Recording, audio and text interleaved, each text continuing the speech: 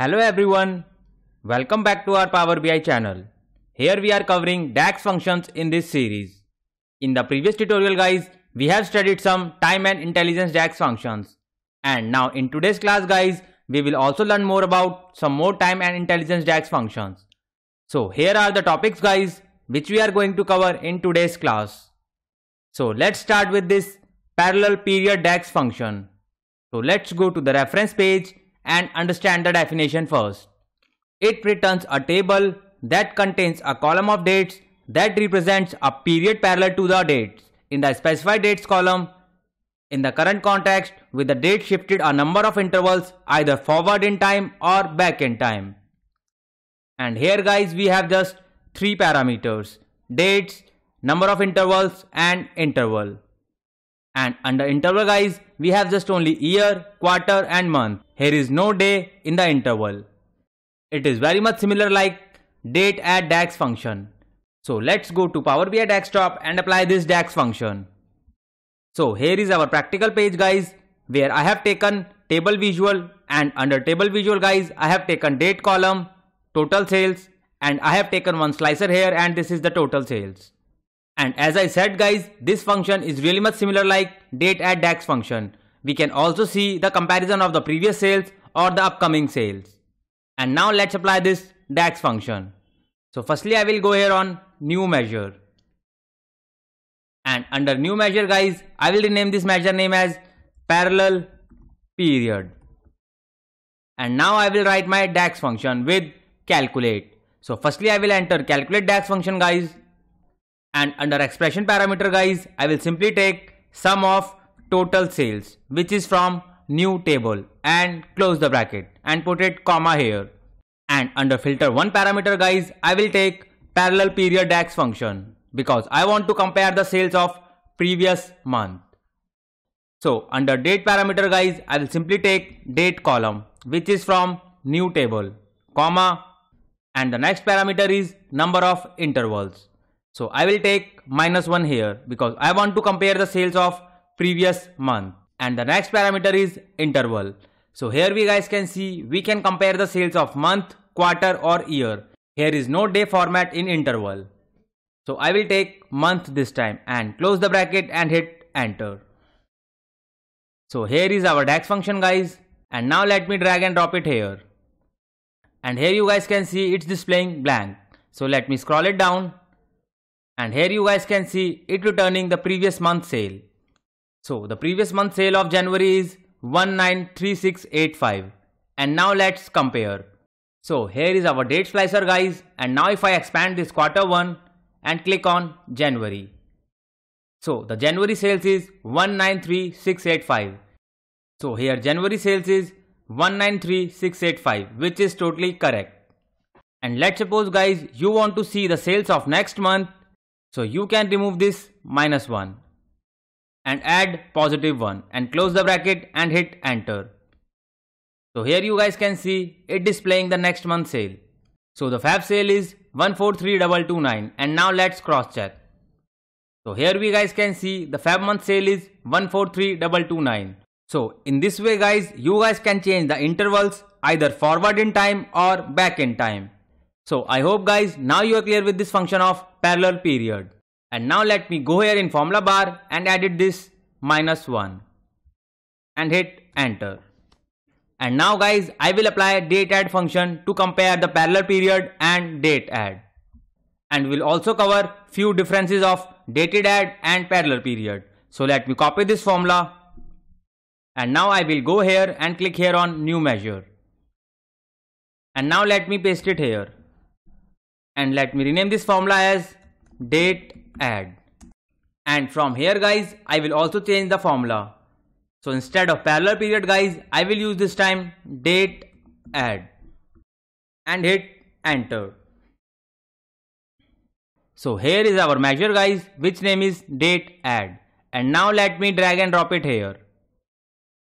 And let me expand this table. And firstly guys, I will take this card visual and copy this visual. And now I will remove this field from here, and now I will add date add function here. And again I will copy this visual, and this time I will take parallel period. So I will go here and rename this. So this card is representing parallel period sale and this card is returning date add.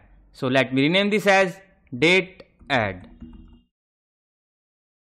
So here we guys can see here is no difference between parallel period and date add. The total value is same of both the DAX function, which is 3807092. And now let me scroll it down. And now here we guys can see the difference. So the parallel period function guys, it returning the total of the month, which is 193685. But date add function guys, it's not returning the total of the month. This function will give the duration what will you select. So if I click here on January sales guys, so the January sales is 193685. So let me click it here. So here you guys can see the answer, which is 193685. This is the total of January sales. And now let me uncheck this and let me scroll it down. So here you guys can see it returning day by day comparison. So the 1st of January sale was 8484 and the 2nd January sales was 3399. And now let's cross check. So let me scroll up. So here we guys can see the 1st January sale is 8484 and the 2nd January sales is 3399. So in this way guys, this parallel period function and date add function works. It returning day by day sales and it returning the total of the month sale. But the output would be the same, which is 3807092. So I hope guys now you are clear with the difference of date add and parallel period. And under parallel period function guys, here is no interval of day. You guys can clearly see here. But in dated add DAX function guys, here you can see the day option in the intervals.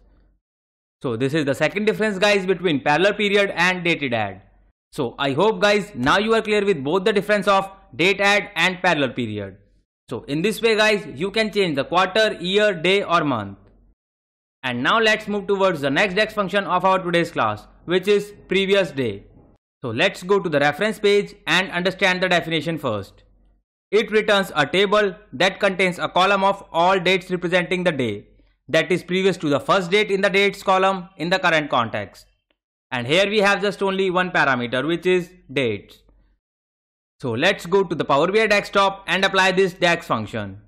So with the help of previous day DAX function guys, we can calculate the sales of previous day.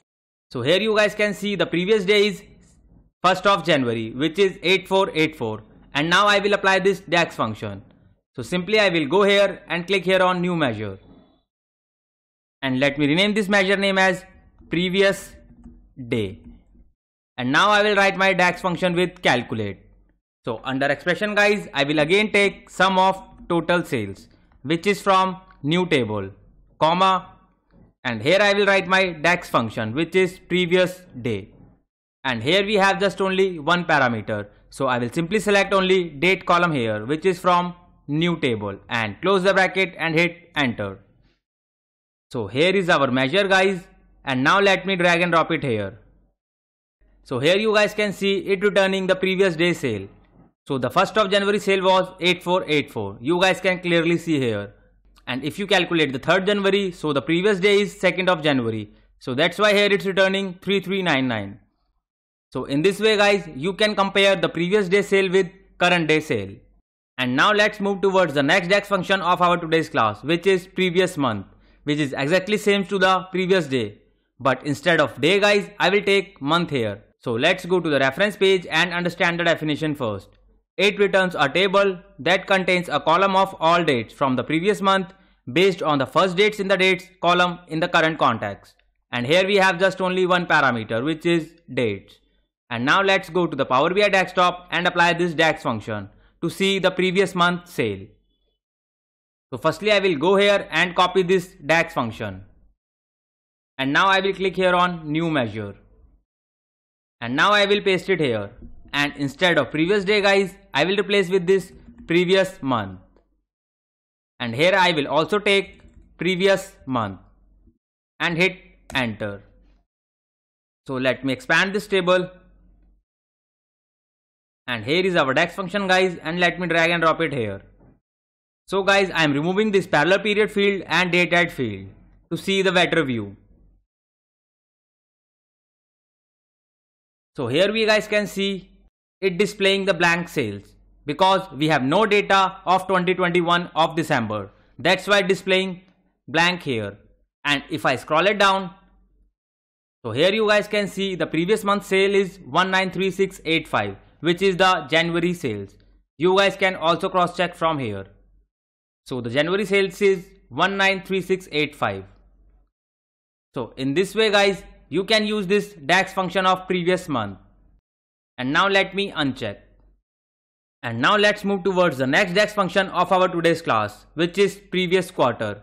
So which is exactly same like previous month, and here we have same definition guys. It returns a table that contains a column of all the dates from the previous quarter based on the first date in the dates column in the current context. And again we have just only one parameter, which is date. And now I will go here on Power BI desktop and apply this DAX function. So firstly I will go here and take new measure. And now I will paste this measure here. And now let me rename this measure name as previous quarter. And here I will also change the measure name previous quarter and hit enter. So here is our measure guys. And now let me drag and drop it here. So as I said guys, we have no data before 2022. So that's why it's displaying blank. So the data starts from this January 1, 2022. So let me scroll it down. And here you guys can see the previous quarter sale is Jan, Feb, March. And now let me click here on this quarter 1. So the quarter 1 sale is 529416. And now let me uncheck and scroll it down. So the quarter 1 sale is 529416. So in this way guys, you guys can calculate the previous quarter sale. And now let's move towards the last DAX function of our today's class, which is previous year. So the definition is exact same guys. Instead of quarter guys, we will take this year. It returns a table that contains a column of all dates from the previous year, given the last date in the dates column in the current context. And here we have just only two parameters, dates and year and date. And this parameter is optional guys, so we can skip it. So let's go to the Power BI desktop and apply this DAX function. So I have already copied this measure, so I will simply go here and click on new measure. And now let me paste the measure here. So instead of previous month guys, I will take previous year. And here I will also change the DAX function, which is previous year. And hit enter. So here is our DAX function guys, and let me drag and drop it here. And I am removing this previous month and previous quarter. So this is the previous year DAX function guys. So here we guys can see the previous year sales is 2043847. So we have 2 years of data, which is 2022 and 2023. So it displaying the 2022 data. And now I will go here and click on 2022. So here we guys can see the answer is 2043847, which is totally correct. So in this way guys, you guys can use this previous year DAX function. So I hope guys, now you are cleared with all the DAX functions of our today's class. So do more practice and explore more yourself, and stay connected with us and kindly support this channel. And if anyone wants to learn free Power BI from scratch, so here we have this free YouTube channel guys, which name is Power BI Full Course by Shubham. And under this 50 tutorials guys, I have explained each and every concept in detail. And those who are visit first time on this channel, please kindly hit the like and subscribe button. And don't forget to press this bell icon guys, else you will miss an update. And for the job seekers guys, we have this free Telegram group where I am keep posting latest Power BI jobs opening, and you will also find some latest interview question and answers. So you don't need to pay anything to anyone for jobs and training. But if you still think you require paid training sessions guys, so I am also providing one-on-one paid training sessions. And from day 1 class guys, I prepare for you interview rounds and some scenario based questions. So you guys can connect me on LinkedIn or Telegram channel. Both the links are given under the description box. And for the free learners guys, we have this free YouTube channel. So keep learning and keep growing. Thank you so much guys for your more love and support. Thank you so much.